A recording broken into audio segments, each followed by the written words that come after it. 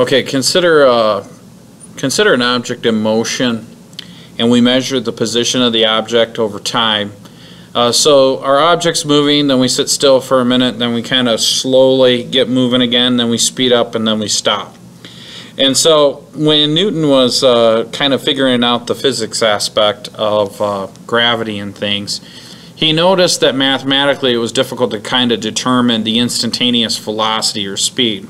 So if we travel a certain distance over time, for example, I started at the point x1, y1, where x1 represents the number of time and y1 represents the position, and then I look at the final position and I calculate the distance between the two of them, I can figure out how far I travel, but what I'm really interested in is the slope of this, because the slope of this is the change in y, which is position, over the change in time. And that's what velocity is how far did we travel over how long it took us to travel it.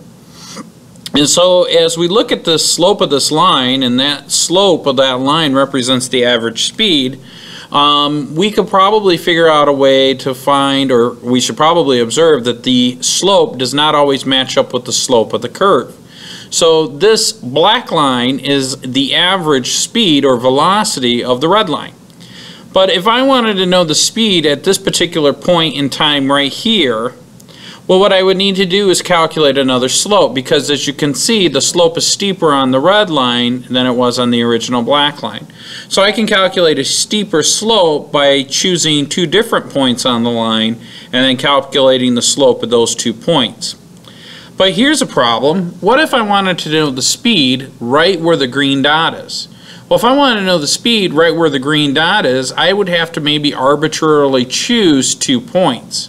Now, the 2 points that I choose have to be really close to the green dot, because if you notice, it's a horizontal line, and we all know from algebra that a horizontal line has a slope of 0.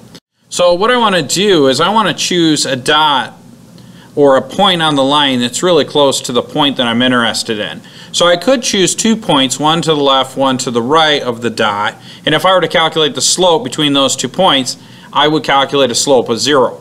And so I'm drawing this horizontal line to represent the slope. Remember that a horizontal line has a slope of 0. So if I were to call the x-coordinate of that x, and I were to go over a little bit just to the right of x, and I'm not going to put a number to it, but just a little bit to the right of x and choose my second point, that should be sufficiently good enough to get a good approximation. And so what I'm going to do is I'm going to call the distance between x and that next point h, so the second point should be x plus h. Now the corresponding y values will be evaluated at f of x and f of x plus h.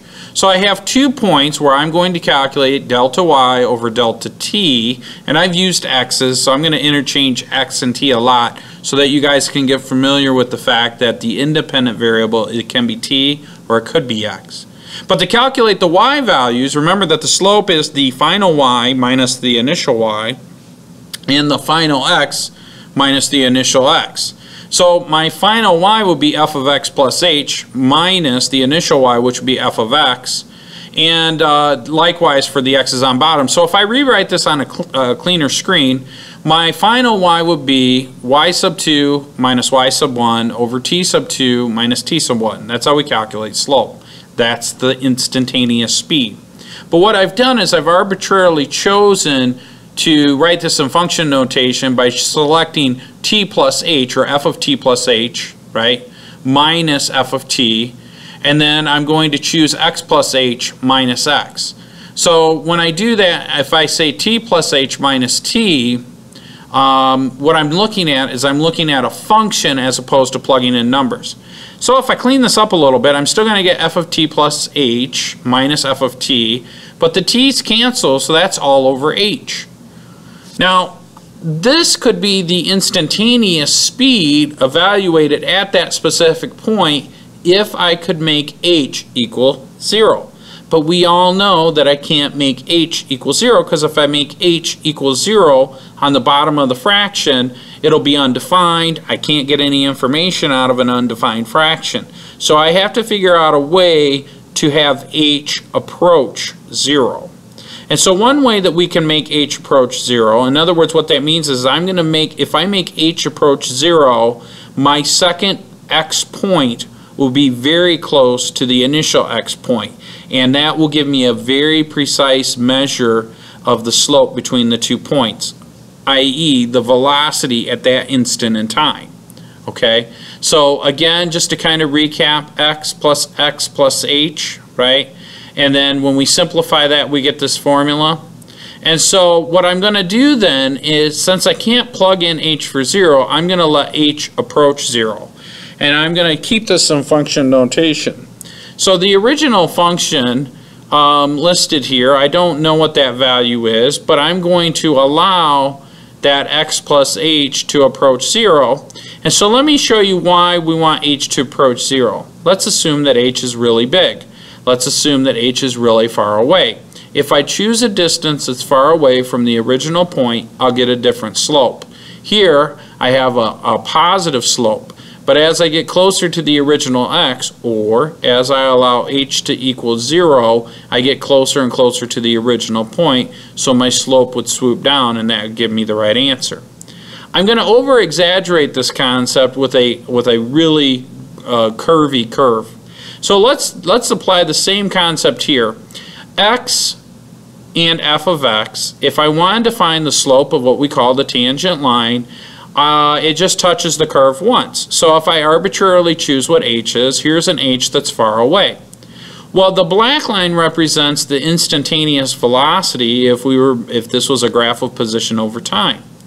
Well, what we see here is if I shorten my h, in other words, as h gets closer and closer to the original x, eventually I will get a line that's almost identical to the instantaneous velocity. In other words, if I let h approach 0, then what I'm going to end up with is the instantaneous velocity.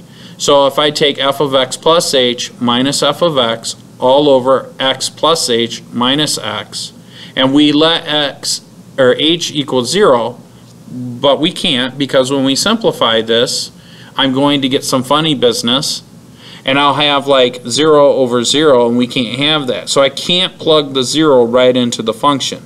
This is why we have to take the limit as h approaches 0. It's a subtle difference, but it is important to have that difference. In other words, I can't algebraically just plug in 0 for h, although ideally that would work out nice. So whenever we want to take the formal derivative of an object, we're going to focus on the limit of this particular function as h approaches 0. Now the cool thing about having this set up this way and in writing this in function notation is that when we plug in an actual function to this formal definition of a derivative, we'll get the h on the bottom to cancel out every time. So let's clear the screen. Let's start over. Let's look at the function y equals 16t squared. So the rock's position is y, t represents time, and so at 0 seconds the position of the rock has fallen 0 feet. Okay? After 1 second, if I plug in 1 second and I evaluate the function, then I will get a different position, and if I evaluate it at 2 seconds, I'll get a different position. So after 1 second, the position of the rock is 16 feet. Makes sense. After 2 seconds, the position of the rock is 16 times 2 squared, which is 4 times 16, which is 64. Now, if I wanted to find the average speed, what I would do is I would start at the initial position and the final position, and then calculate the average between the two. Remember that time is in seconds and position is in feet. So if I start with the final time, subtract the initial time, I get 2 seconds. If I do the same with the final position and minus the initial position, I get 64 over 2, and that gives me 32 feet per second, which makes sense. In 2 seconds, it travels 64 feet, which is an average of 32 feet per second. However, if I were to graph the function y equals x, or y equals 16t squared, we know that's a parabola. And if we look at the parabola, and I'll draw this real quick, so we have position, which is kind of like y, and t, which is time, which is kind of like x. And if I graph the graph y equals t squared, I'm going to get a parabola. So when t equals 1, if we look at our table of values, then y equals 16. If t equals 2, then y equals 64. And so f of x is equal to 16x squared if we were to plug this in our calculator.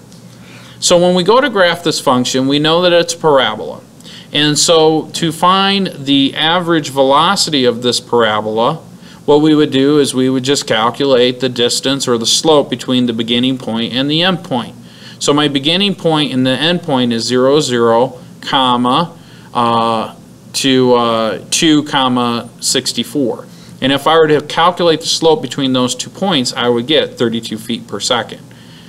However, if I wanted to calculate the instantaneous velocity when when t equals 2, or exactly at 2 seconds, we know that the rock will be going faster than 32 feet per second. So how do we figure out the instantaneous velocity when t equals 2? Well, what we want to do is arbitrarily choose a distance a little bit away from 2. So we're going to choose 2 points. The first point we'll let t equal 2, and our second point t equal 2 plus h. And then we'll plug it into that equation and take the limit as h approaches 0. So the corresponding values, or y values, would be f of 2 and f of 2 plus h. So if I were to calculate the slope between those two, I'm going to have f of t plus h minus f of t all over h. Again, we can't calculate h. We'd love for h to be close to 0, but if I plug in 0, my equation will be undefined, and mathematically that won't help me at all. So that's why we're going to take the limit of h as h approaches 0. We're going to come in really close to letting h equal 0, and then we'll see some fancy stuff towards the end. So the first part in finding this instantaneous velocity when t equals 2, which is much steeper than the original curve and much steeper than the average, we're going to write the limit of the function. So I'm going to come in and I'm going to take the limit. Let me erase this real quick.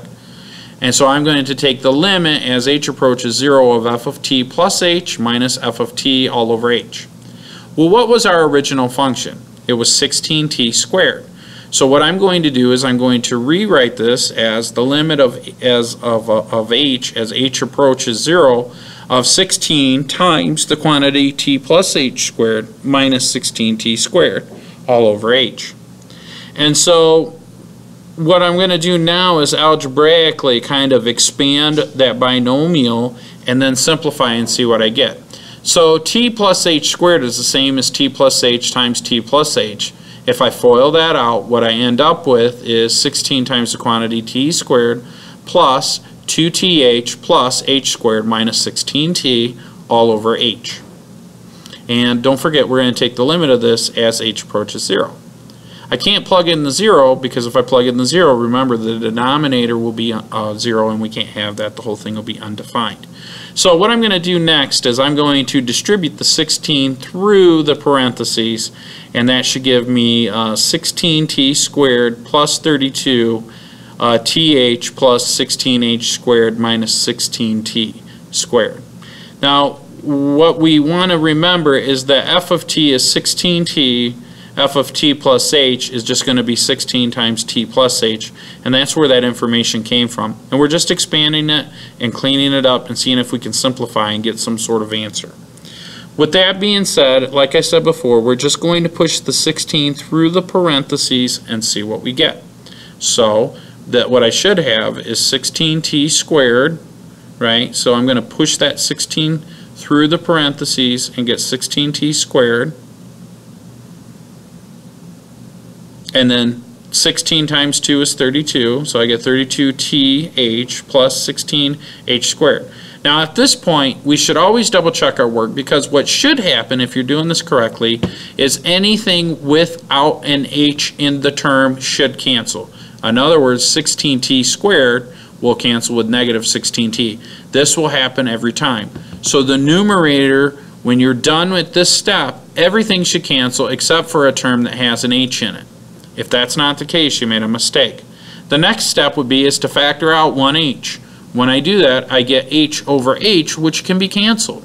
So by factoring out the h of 32th plus 16h squared, I get the h's to cancel, and now I'm really just taking the limit of 32t plus 16h. Because I no longer have h in the denominator, I could plug in 0 for h, which leaves me with 32t. What does that mean? that means that the instantaneous velocity can be evaluated at 32t, but when are we looking at this? When t equals 2. So the instantaneous velocity at this particular point in time will be 64 feet per second. And that's it. That's all we were trying to do, was find the instantaneous velocity when t equals 2, and we calculated that to be 64 feet per second.